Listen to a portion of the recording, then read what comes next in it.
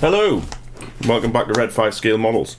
I bought this kit last year, I think, last summer, and immediately was really excited, really looking forward to doing it. I haven't really done many of the border kits, if any, in fact, and I was intrigued by the 1:35 scale. It's an odd one, it certainly is an odd one in terms of aftermarkets and stuff, but I'll come on to that later.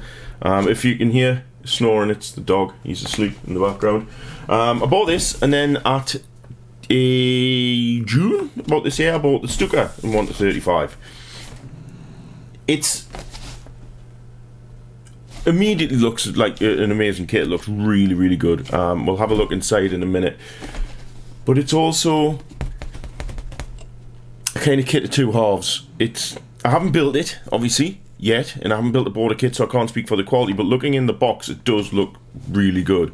However, there's a couple of bits and bobs that I think border have really dropped the ball on that would stop it from being an absolutely perfect kit.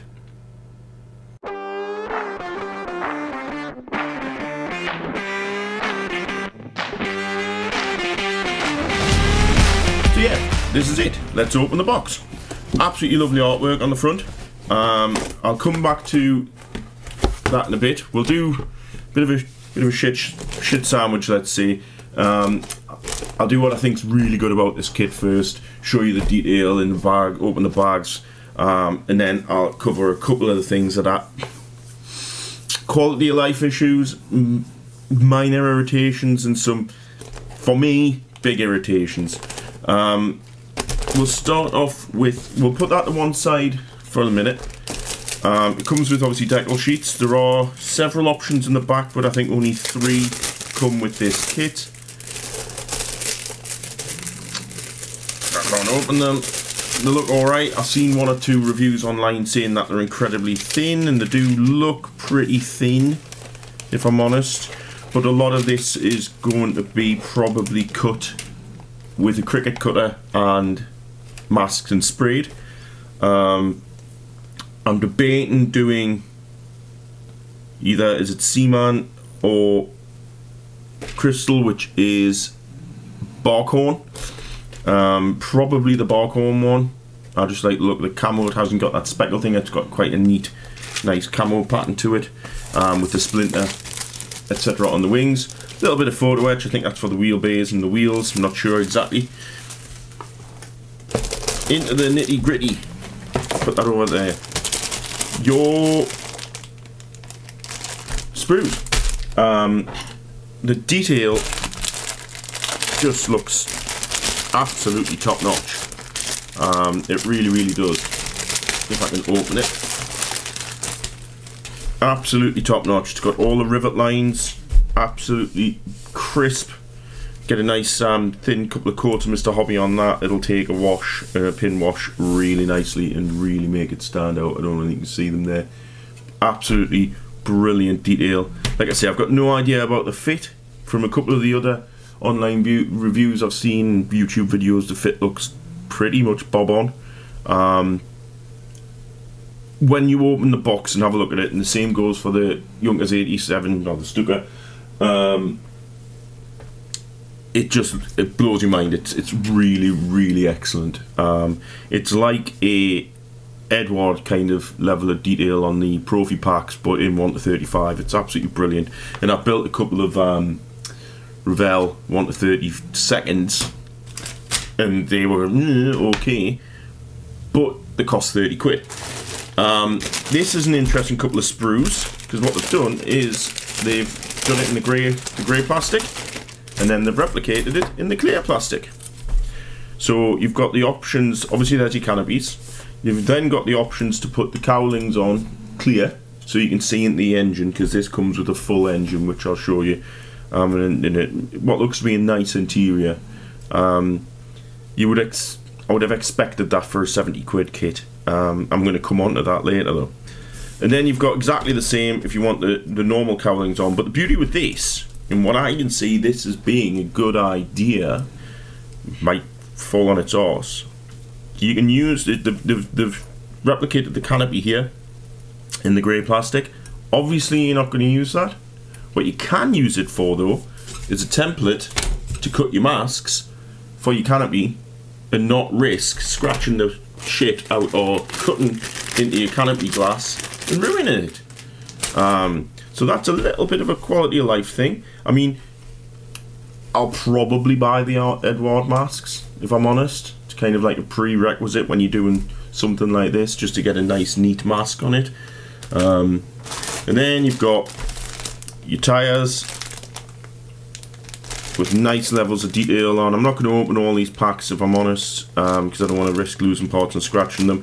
Even down to like the rudder pedals and the cannons and stuff like that look really, really well moulded. All the exhausts are individually moulded with the holes in. I'll do a build video on this as I go. Underwing rockets, I believe, were not for ground attack, but for firing into formations of bombers, American bombers.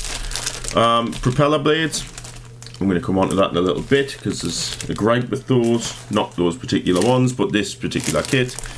Lots and lots of detail, absolutely packed with it. And looking at the instructions, it doesn't look as though it's overly complicated. It does look as though everything's there for a reason. Everything's got really straightforward assemblies, packed with detail. Not like some Meng kits, for example, that I've built in the past, where it's like 17 different parts to make one suspension arm that Tamiya have moulded, and it looks exactly the same in one piece or two pieces. The hull and the fuselage, the fuel tank is just got that ribbon on that you kind of just sums up the 109, and the ribbon all the way down the sides. Again, absolutely packed with detail. Really, really good. The spinner at the front's got all the rivet holes on. It's really, really good. So far, so good. And then the next final sprue is going to be your engine interiorness. Now, pay close attention to the cockpit, the dials.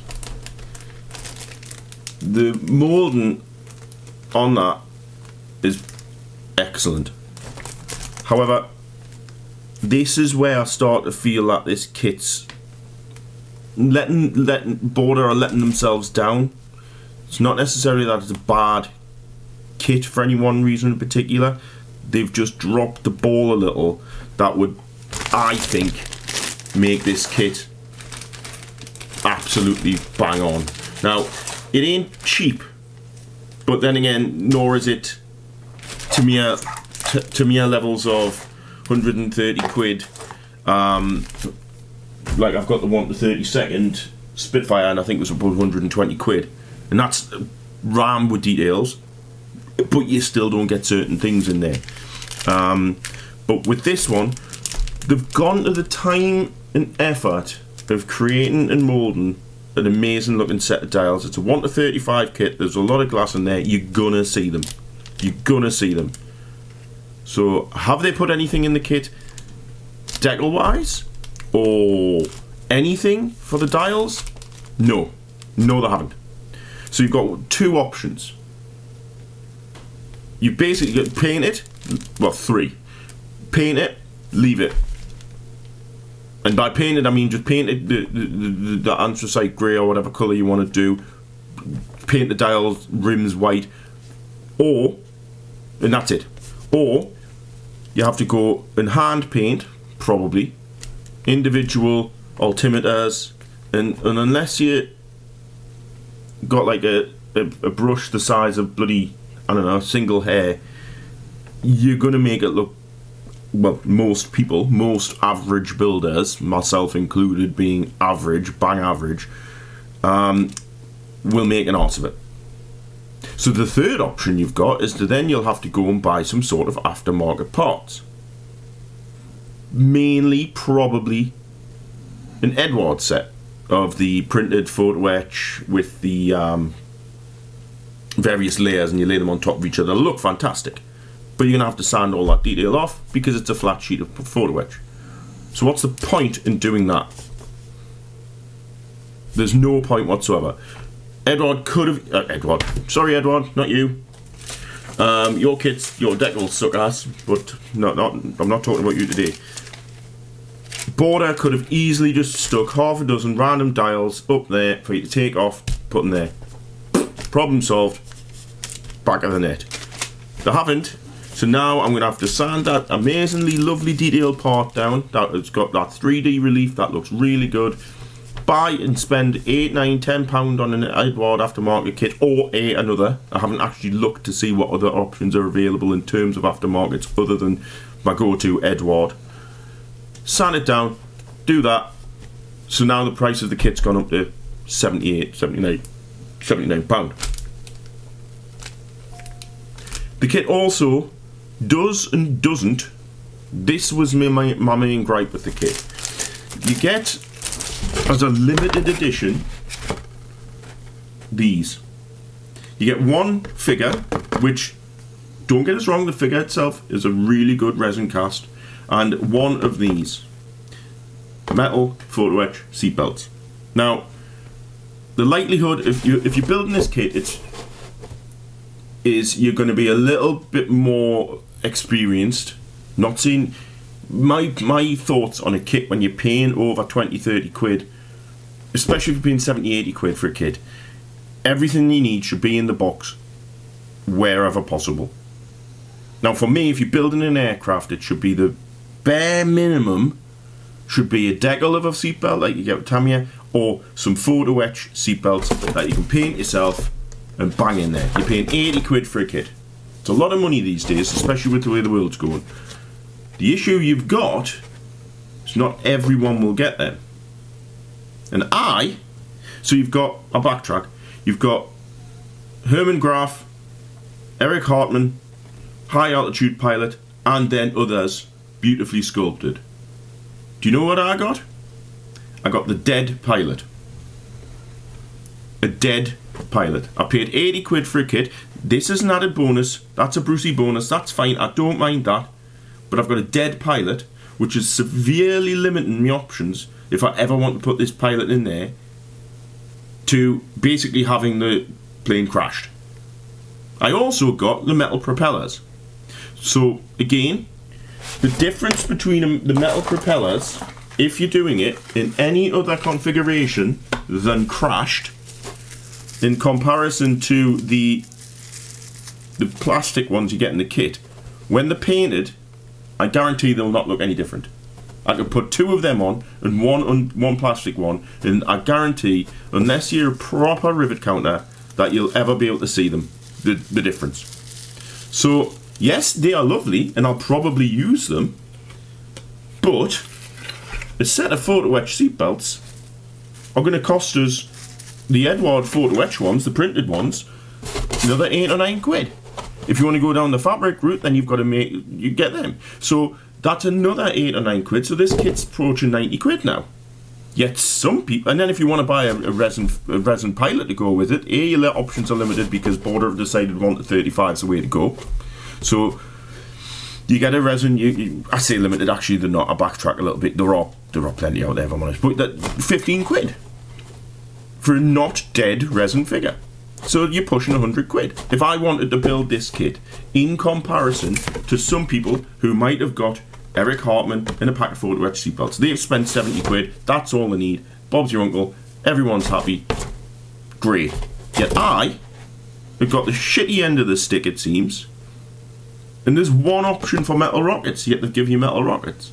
Makes no sense. Just give every kit a set of the photo etch seatbelts.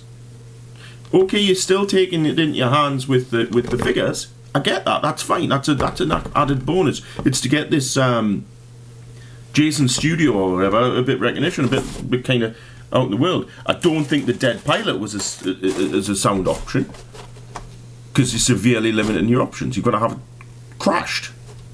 Oh, what the hell's the point in it? So now I've got a resin figure that in 1 to 35 that I can only really use on an Border kit, because they're the only ones that do in 1 to 35. I'm never going to use it, because I'm not paying 70 quid for a kit to have it smashed into the ground. You'll not see any of the underside. Like, it's severely limiting what options are available to a builder. And the instructions I'm going to go through now I just think they've dropped the ball there. I don't think it'll impact on the quality of the actual kit. They are added extras. I will buy extra aftermarket photo etch or seatbelts and stuff like that. That's fine. I just think for some people to get it and some people not is a bit naff. It's a bit of a letdown on Borders part, if you ask me. And it's exactly, well, it's not exactly the same with the Stuka, but you don't get any photo etch seatbelts and that with the Stuka. You're building a big kit. You're going to see inside the cockpit. You're going to see seatbelts. For me, seatbelts should be a minimum requirement. And if it's about keeping the cost kit down and that's fair enough. But they put photo etch in there, so it can't cost that much to expand that photo etch sheet and give you some seatbelts. Maybe not a lot of people will use them, but it means you've spent 70 quid, you've got everything you could possibly need to get this kit looking as good as you possibly can. Because if you put a 135 kit and then go, well, I've spent all this money, I can't afford another tenner this month, or my wife's on it as, not my wife's really good with the whole modelling thing, she doesn't really give a toss. But some people have got finite budgets, and they are being hamstrung, so then they go, well, I can't build this kit because I can't afford the extra 20-30 quid this month that I need for the dials, for the seat belts, if I want a figure. Bit of a rant. The instructions are really clear and concise. Tells you everything where it needs to go. It looks quite daunting when you see all the parts, but if you actually have a quick flick through the instructions, you realise it's actually quite straightforward. And it being in 1 to 35, it's not too fiddly. So if you've got issues, health issues with your hands, arthritis or anything like that, you're going to have a whale of a time with it compared to something like an Edward 1 to 48. I built the Tempest, Pierre Klosterman's Tempest, and the plastic on that kit in the cockpit was so fragile, it's mainly super glue holding it back together. You're not going to have this issue. It looks really good. Absolutely clear and concise instructions. It tells you support bar not included. Why? It tells you Hartmann's 109 does not require drilling, does not have a machine gun, so it tells you, it keeps you up to date with what only Marking 4 needs a rocket launcher, so why give you options of metal rockets when you can only use it on option 4, which I don't even think is in this kit as the decals. So it gives you rockets for a kit that you can't make without having to go to extra effort out the box. Makes no sense. But then Hartmann's 109 does not have a machine gun, so you don't put the cannons underneath. So that's why I'm not going to be doing Hartmann's, because I think the cannons underneath will make it look bob on. I'm not a rivet counter. If I put the cannons underneath and it's not right for that plane, I'm not going to lose sleep over it. Lovely. Look at this. Oh, looks lovely. That's the one I'm probably going to build. Barkhorn. Mainly because it's 109, so you've got to have yellow on it. Even not here, yellow. And then it comes with, and then option 4. So there's 1, 2, 3. So logic would dictate that that's option 4. The finish one. Yet there aren't decals in this kit for anything past here. This is all like, look what you could have won. This is what you could do. But it's giving you rockets. So you then have to go to the extra expense or get added extras. Drop the ball on that one. Get rid of the rockets. Give you photo etch seatbelts. Problem solved. The main issue I've got with this whole kit, however, and I'm going to build it, I'm going to enjoy it, I'm no doubt going to love the final thing and everything will be great. It's properly first world, this whole rant, if you want to call it a rant, because don't get us wrong, it'll sound like a rant. It's properly first world. There are no colour callouts in the instructions. Why? It's given you a full interior, engine, quite detailed engine, all the hoses, pipes, the works, interior with cockpit, all the pedals, everything like that, and there isn't a single colour callout in here until you get to the last page when it gives you an idea of what the colours of the plane are. So again, for an average builder who kind of wants to maybe take the step up and go, well, I quite fancy this scale or whatever, you've then got to spend your time, and woe betide the person who has to go on Brit Modeler and ask the question of what colour things were, because that's about a month and a half of your time that you're not going to get back. And it's a can of worms that I've opened once, I buried it in the garden, then moved house, because I'm not opening that can again. So now I've got to go and either I'm probably, in fairness, other than the engine, going to get the Edward 109 I've got and copy their colour callouts, but it's basically anthracite grey, I believe. I haven't actually looked at it. Something like that, even though I hate Model A. I've got tons of it, I don't know why. But again, just drop the ball with it. Like, somebody's going out there paying 70 to 80 quid for a kit. Give them what they need to build the kit in the box. You shouldn't have to go and you should be able to build this with having zero understanding or knowledge of what an ME109 is. You should be able to give this to somebody who hasn't got a clue what a 109 is. I've also just noticed, I've got a feeling I might be missing surely I can't be missing the decal sheet. The don't step lines are clearly on the artwork. No decal. No decal in the sheet. So are they expecting, they aren't on the colour on there either, but they existed on the plane. There's some, I've forgotten the wording, but there's some writing always on the side of the fuel tank. It just feels like corners were cut or missed, and it just wasn't done as well as it, in my opinion, should have been done. Now, don't get us wrong, if I've lost the decal sheet, all of what I've been ranting about for the last 20 minutes is null and void, nonsense, talking shit. Tell us in the comments I'm talking out my backside. That's absolutely fine. I won't take offence. I just think it's a bit naff.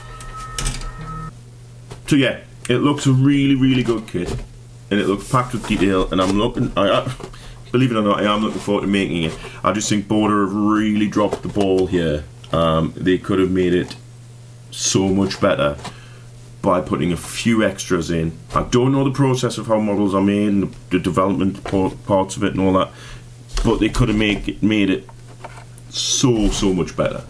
But that's enough for me. This is the next kit I'm going to build. I'm probably going to start it soon, so there'll be updates hopefully on the channel. Apologies I haven't been around of late, life in general. Don't forget to like and subscribe to the channel if you want to see how this goes and any other build videos I've done. I keep promising to add more content. It's trying to find time in life, very, very busy at work, and obviously the way the world's going to hell in a handcart, especially the UK. We'll not get political. But yeah, like I say, don't forget to like and subscribe. I hope this has helped one person out there, as always, on deciding to make this kit. Don't be put off by it or the sugar. Just take the things I've said with a pinch of salt, and be prepared for a little bit more work than you would expect out of a box kit for 70 quid.